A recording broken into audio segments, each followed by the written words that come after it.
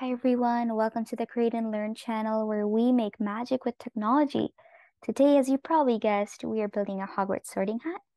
So we're going to be using our Python skills to use, and I'm really excited and hope you are too.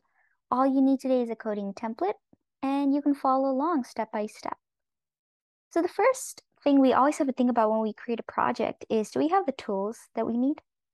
In this case, we need to import packages. What is importing? It simply means borrowing code.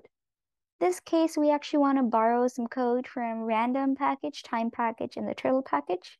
We also want to borrow all the helpful commands and functions from the helper.py file. You can always see the helper.py file at the very top, right next to main.py. Next, we are going to let the Hogwarts sorting hat talk.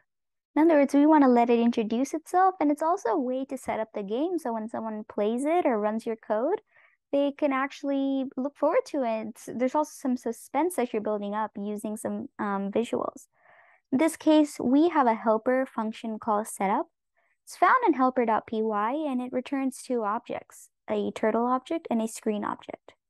Turtle objects are useful for drawing. Screen objects are useful for controlling a display, like the background color. And we simply are going to be using this function by calling the command and setting it equal to two variables, t and screen. Once you hit run, you can actually see the magic come to life. You'll see that Hogwarts, the sorting hat, is singing a song. It's pausing in between every line in the song. And finally, we see Harry Potter.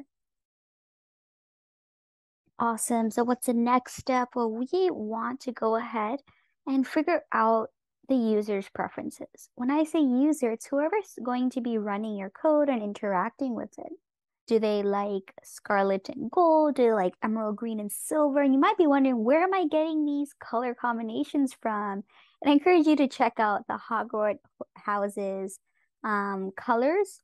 Each house, whether it be Hufflepuff, Ravenclaw, Slytherin, or Gryffindor, has their two special colors that represent their house, right? So what you want to do is really simple. Go ahead and write print statements.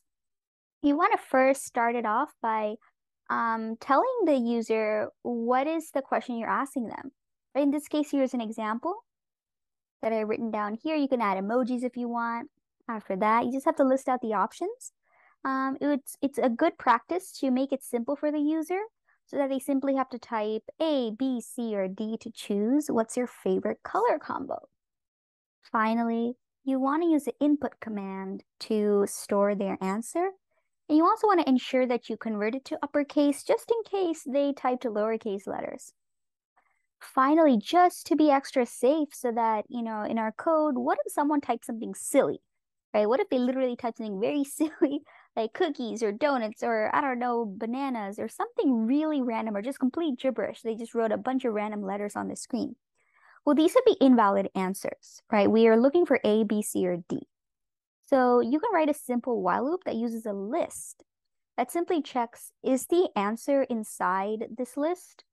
If yes, okay, then nothing happens. But if not, you can ask the user to type a correct option so that the code doesn't break. Later on, answer the variable stores either A, B, C, or D, and nothing surprising.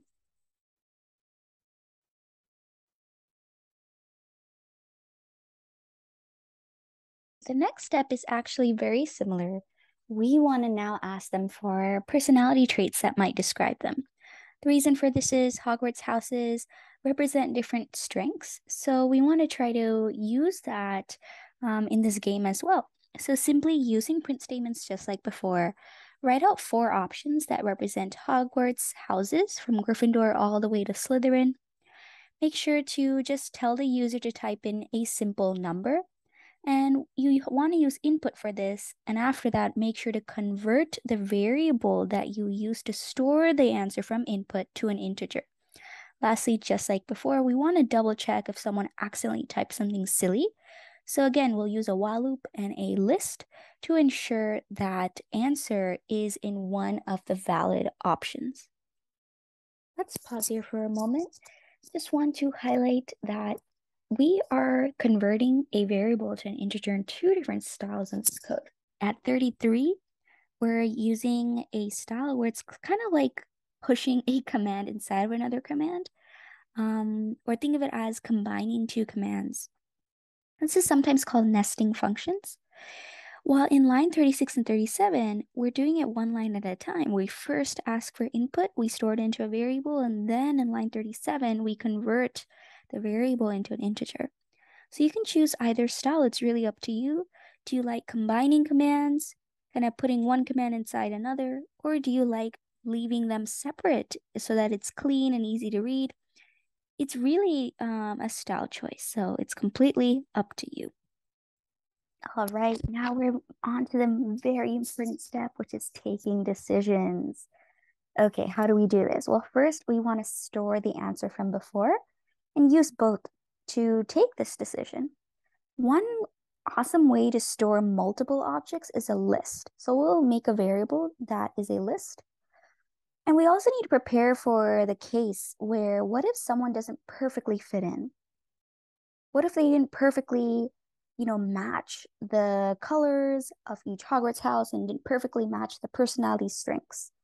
Well, in that case, we can just roll a four-sided die, pretend you have a four-sided die, and you roll a number, and based on the number, that person gets placed into a Hogwarts house. So we'll save that for later, but for now, you want to create a dictionary that maps numbers to Hogwarts houses.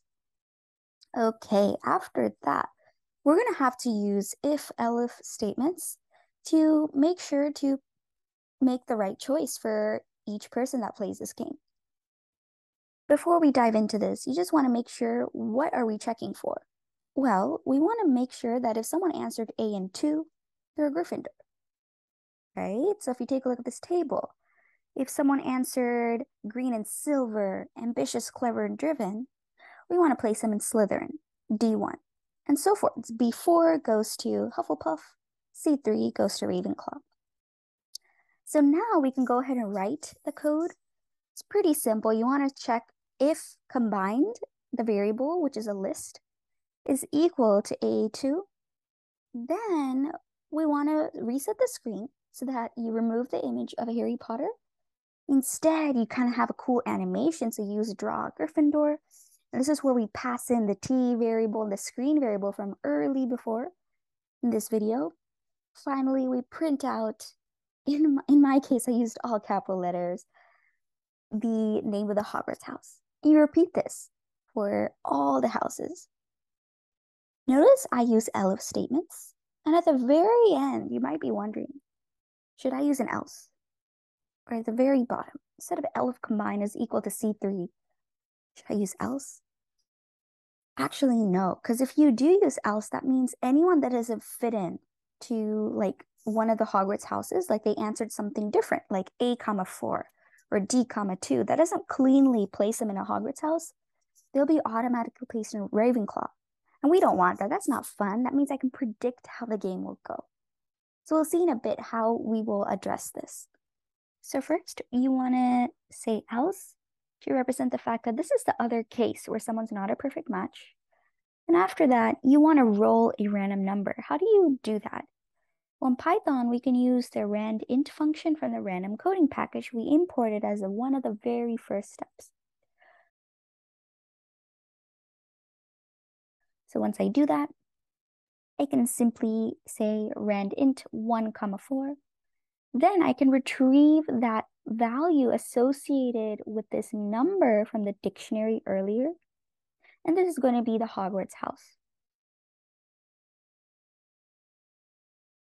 Next, using a series very similar to earlier of if-elif statements, we can simply identify which house someone is in by using the variable that we just stored from the dictionary. Based on the house, we can draw the right animation, of course, reset the screen beforehand with t.reset. Finally, print to the screen the choice. So notice in my case, you can also copy paste from before, just being very careful about indentation. It's really similar structure, right? The only difference here is that we are not checking if the answer is D comma 2 or C comma 3 or anything in the list. We're just simply checking the house variable that we just created.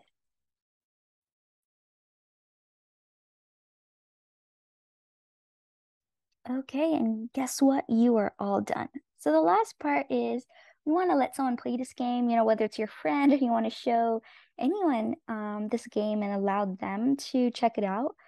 What you first want to do is make sure you save your code. Click share. At the very top, click link.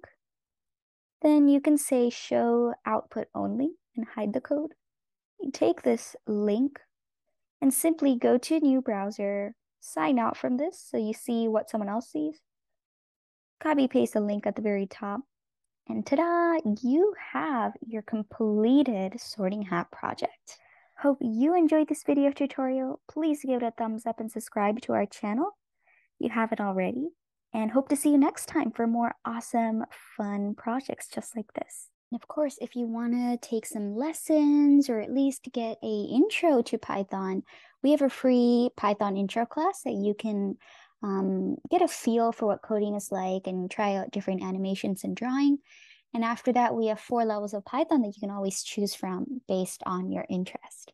Awesome. So that's it for now and hope to see you in another video.